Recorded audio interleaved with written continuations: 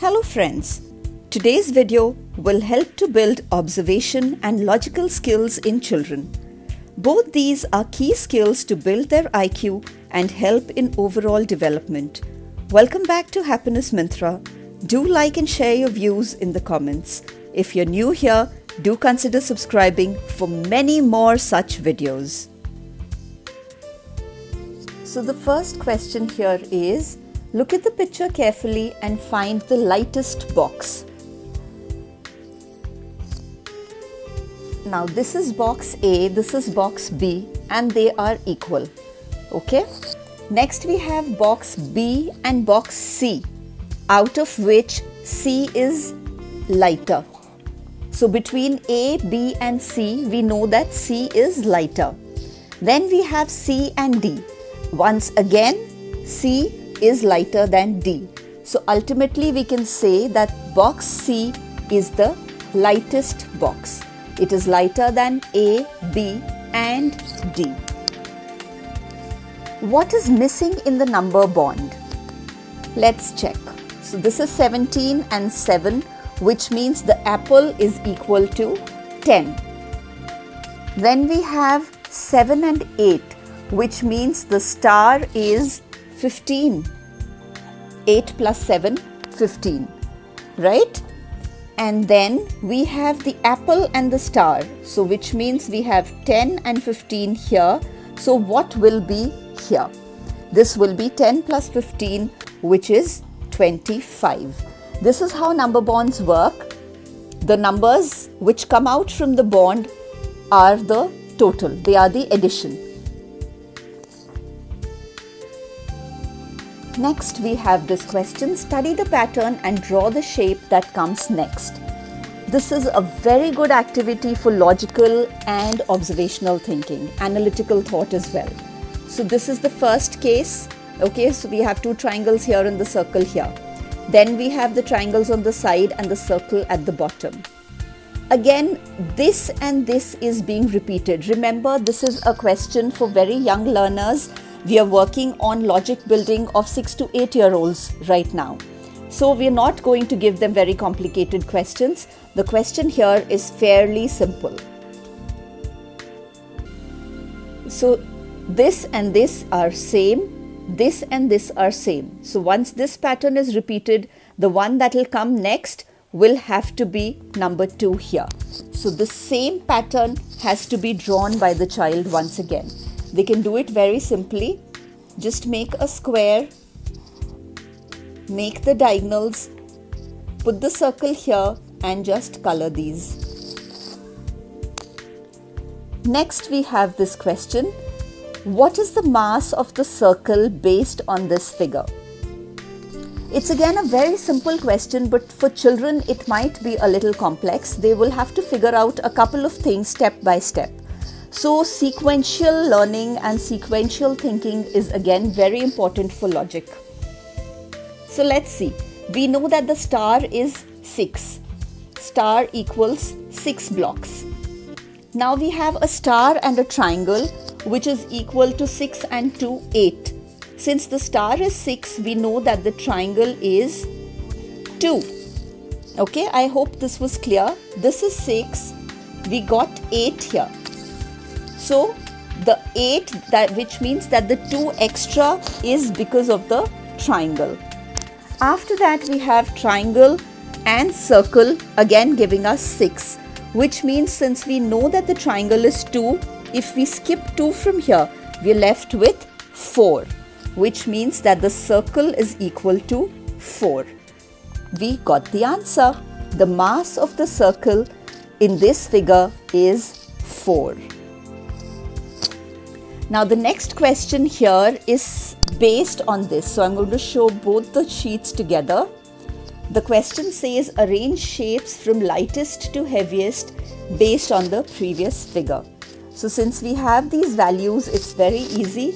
Lightest to heaviest, which means that the lightest is triangle. Then we have circle at 4. And finally we have the star at 6. 2, 4 and 6. That is how we'll arrange it from the lightest to the heaviest. Next question.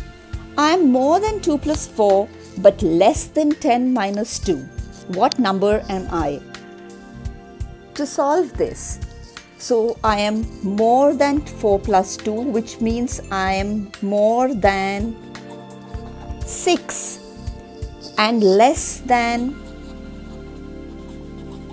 10 minus 2, which means less than 8. So what number am I? Of course, the number in between them, which is 7. Moving on to the next question. Each heart equals 1. So the ribbon is dash units longer than the needle. Let's first check the ribbon. The ribbon is 1, 2, 3, 4, 5, 6, 7 hearts.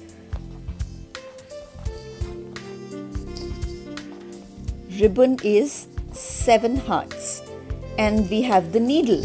The needle is 2 hearts. So the ribbon is dash units longer than the needle. So that's going to be 7 minus 2, which is 5 units longer. Total length of the pencil, the ribbon and the needle are. So out of this, let's check for the pencil. The pencil is basically 1, 2, 3 and 4 hearts.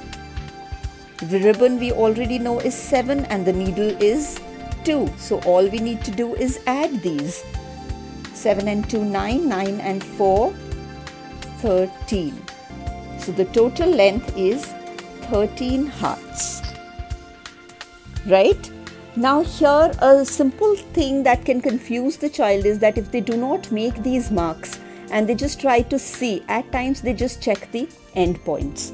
So that is something that we need to explain to them and make sure that they understand it properly. We now come to question 9. This is all about observation, knowing your shapes and understanding multiple ways in which shapes can be presented. So how many triangles do you see? How many squares, circles and rectangles?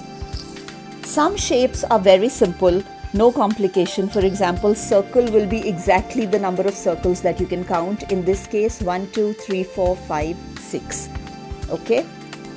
But in shape like maybe a rectangle, there can be certain other combinations. 2 rectangles here are very simple, 1 and 2. Third rectangle, this whole one, right? So this is one rectangle. This is another rectangle. But we have another one in between these two. We have another rectangle like this here. So these are all possibilities that you'll have to explore with the child. This is something where the child may need help. There's another rectangle within this block from here to here.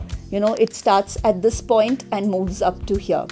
There's another rectangle which is this whole big thing. So there are a lot of combinations here which are possible, and the child will have to sit and observe and mark out each and then complete this sheet. Join each flower to a leaf so that the pair adds up to 20. So now this is basically combinations of 20 which need to be made. So we have 14. 14 plus 6 gives you a 20. So we have 6 here. So all that the child needs to do is match 14 and 6. But it is not all for the child, because the child will actually need to calculate and know that 14 plus what number can lead to a 20. Similarly, 11 and 9 will give 20, 19 plus 1 is 20, 13 plus 7 is also 20. So number bond combination gets strengthened. The child learns that there are various combinations which can lead to the same answer. All these concepts are very essential to maths and really help the child as he or she grows older and learns to deal with more complex problems. Happy learning, happy teaching.